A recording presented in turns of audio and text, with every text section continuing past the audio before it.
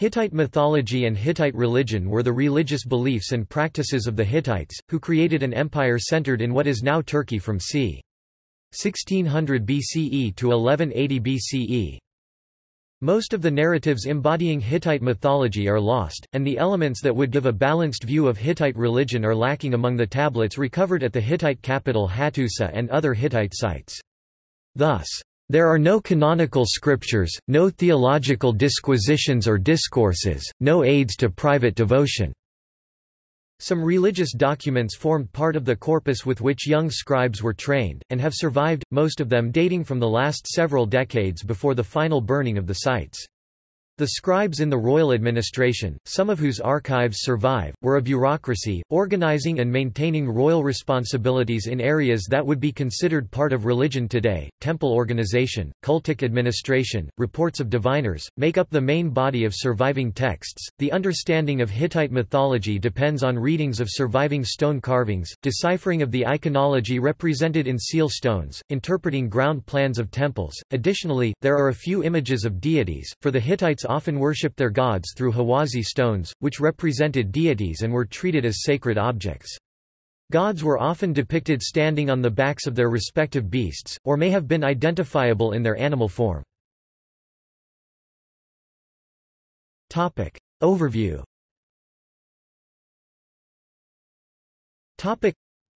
Though drawing on ancient Mesopotamian religion, the religion of the Hittites and Luwians retains noticeable elements of reconstructed Proto-Indo-European religion.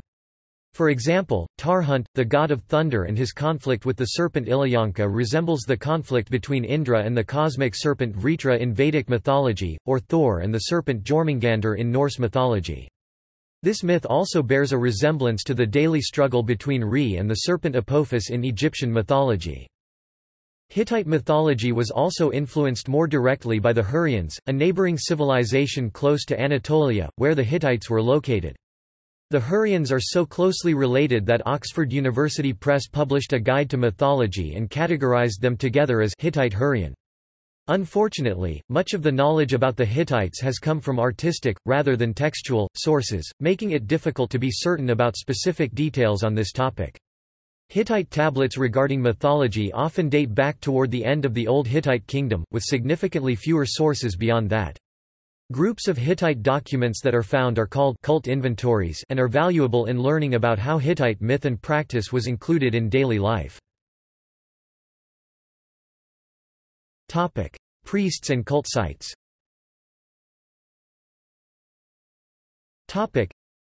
The liminal figure mediating between the intimately connected worlds of gods and mankind was the king and priest, in a ritual dating from the Hittite Old Kingdom period.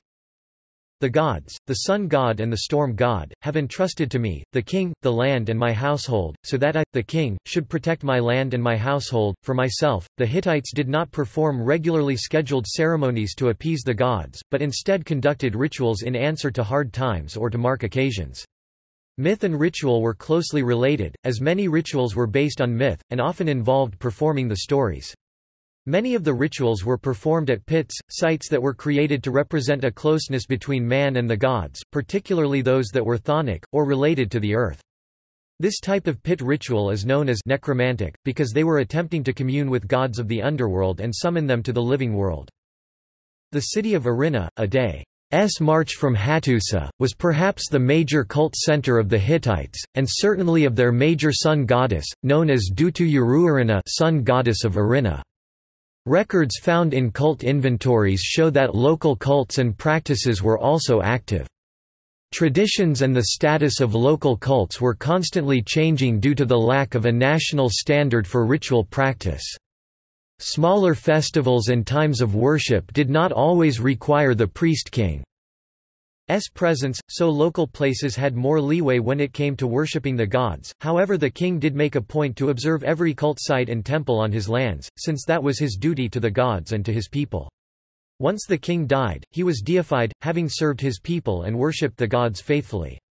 Responsibilities placed upon the priest-king were not one-sided, the gods had to provide for the people if they were being worshipped properly. Gods held much of the obvious power, but without dedicated practice and ritual from mortals, they couldn't function. King Mursili II made a plea to the gods on behalf of his subjects, at a time when their agricultural livelihoods were struggling. All of the land of Hatti is dying, so that no one prepares the sacrificial loaf and libation for you, the gods. The plowmen who used to work the fields of the gods have died, so that no one works or reaps the fields of the gods any longer. The miller women who used to prepare sacrificial loaves of the gods have died, so that they no longer make the sacrificial loaves. As for the corral and the sheepfold from which one used to cull the offerings of sheep and cattle, the cowherds and shepherds have died, and the corral and sheepfold are empty. So it happens that the sacrificial loaves, libation and animal sacrifices are cut off. And you come to us, O gods, and hold us culpable in this matter. Obviously, the preservation of good relationships with deities that were closely affiliated with nature and agriculture, such as Arinna, would have been essential. If the balance between respect and criticism was significantly shifted, it could mean disfavor in the eyes of the gods, and likely a very unlucky harvest season at the very least. Despite this danger, the Hittites mostly communicated with their gods in an informal manner, and individuals often simply made requests of the gods without the accompaniment of rituals or the assistance of priests when the occasion was casual. The Hittites also utilized associations with the divine in a way similar to the ancient Egyptians, using the will of the gods to justify human actions. Deities and their myths.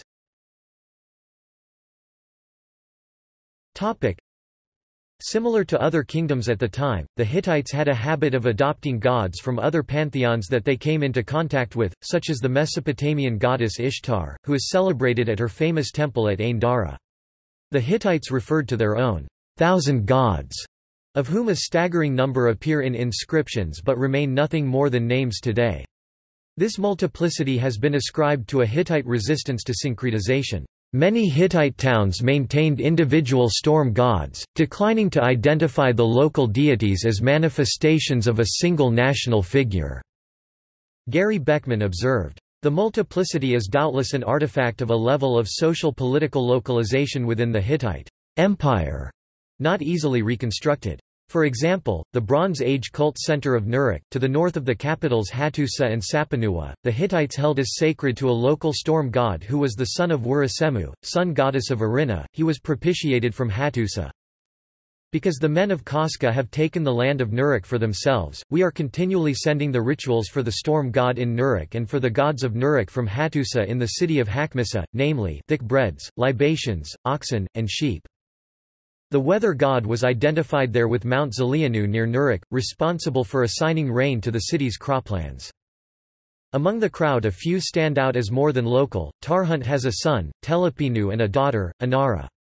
Anara is a protective deity involved with the Purali Spring Festival.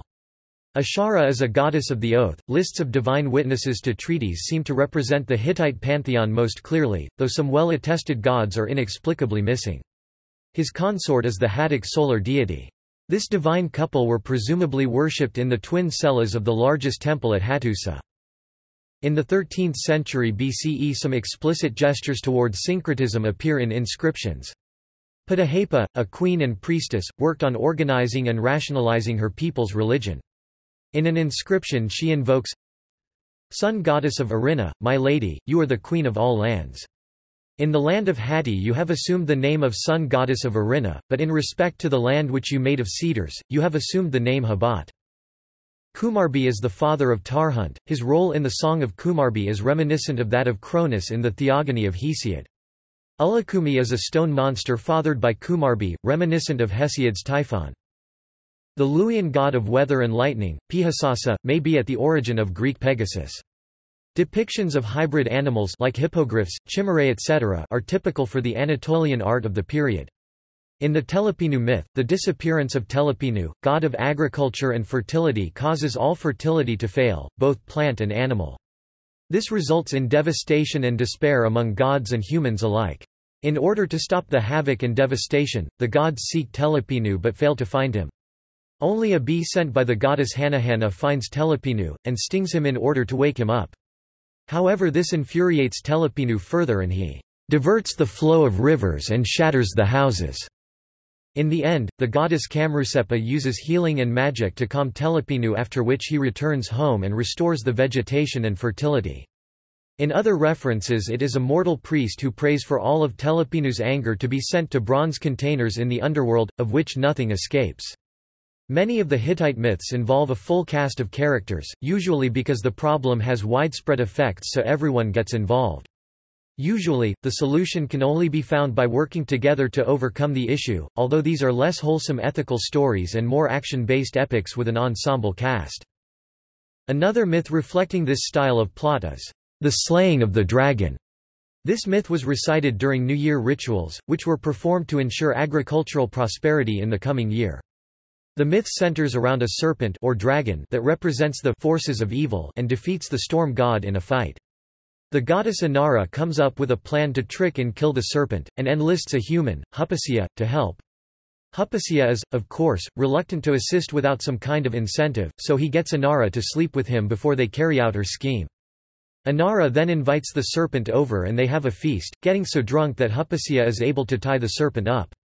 The storm god then steps in and slays the serpent himself. Much like in the Telepinu myth, a human was used to help the gods in their plots, which further emphasizes the familiar relationship between mortal and divine. The mortal doesn't have much of a role in the story, but his presence is a help rather than hindrance. It also highlights the roles that goddesses played, within myth and in life. The powerful gods provoke a fight or do something else to create the central issue of each myth, and then the goddesses clean up after them and solve everything with intellect. Unfortunately, despite their helpful interference, nature cannot return to its status quo until the god completes the final step before normality sets in. He must wake up and resume his duties, or kill the beast, or some other action that proves his power is beyond all others. Myths regarding deities that were not originally Hittite were often adapted and assimilated. The Mesopotamian goddess Ishtar was one of the many adopted deities who were assimilated into Hittite pantheons through association with similar deities and adjustments to their myths. Since mythology was a large part of Hittite cult practice, an understanding of Ishtar's powers and history was essential to the development of rituals and incantations invoking her. Subtle changes like this were also made possible with her absorption, close association of other goddesses, namely Anzili, as well as Sauska, and Gestinana. With the personality traits of multiple other goddesses, Ishtar's power grew, as did her popularity.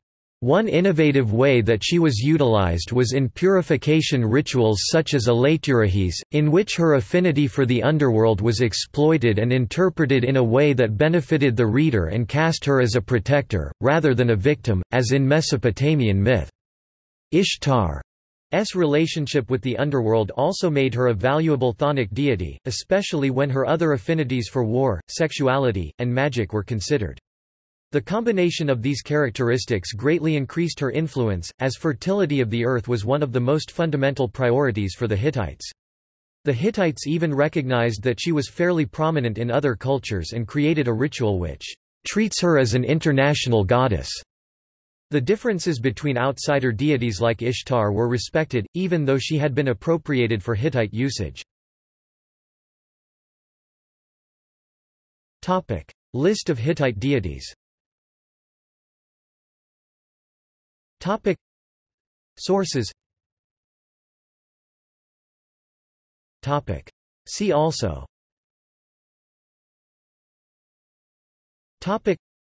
Category: Hittite deities. Hittite military oath. Hittite art. Hurrian religion. Luwian religion. Notes.